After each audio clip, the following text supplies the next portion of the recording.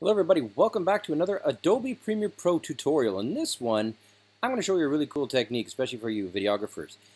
Basically how to normalize audio so that it's all the same basic level. So let me give you an example. If you're out filming and you've got a shotgun microphone, for example, and you know sometimes your actors and actresses are too far from the mic or they're too close to the mic, and it's going to be all jumbled up and varied, and you want to have it so that your sound sounds very, very even. Same thing for those if you're a Twitch streamer or something like that, and you've got a bunch of people calling in on the line, and yeah, you know, one guy's too loud, one girl's too quiet, and you want to make sure it's right in post-production.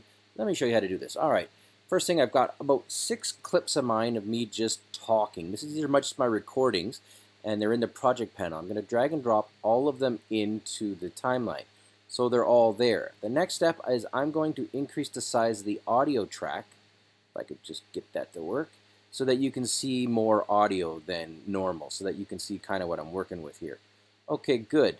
So let's go to right about there. Now you're going to see here that some of these, like this one here in the middle, is kind of quiet, and this one maybe are a little loud, etc. Who knows? It's just to demonstrate the technique. What you want to do is you want to lasso, or basically select all of the clips, and then you basically want to go right click on them, and here's where we're going to do some work. We're going to go, actually, you know what, I'm going to show you a different way. I'm going to show you a better way. You want to go to audio up here at the top. We're going to go to the audio workspace. This one's a little more efficient. Left click on audio workspace, you're going to see something like this.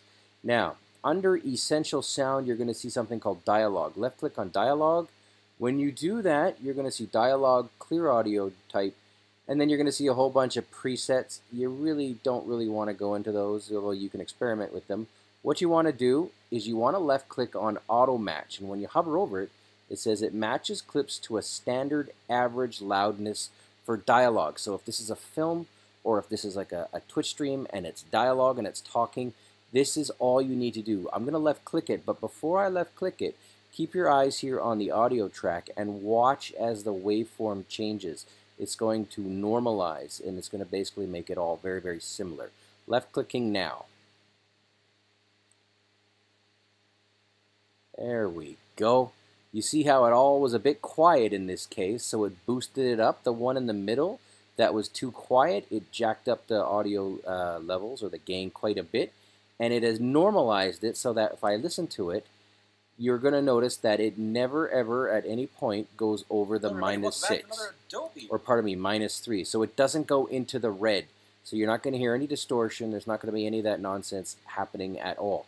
This is the best way to make your audio correct and make it pretty even and normalized sounding inside Premiere Pro. That's all there is for this tutorial, guys. Thanks for watching. I have a ton more stuff coming up. Stay tuned.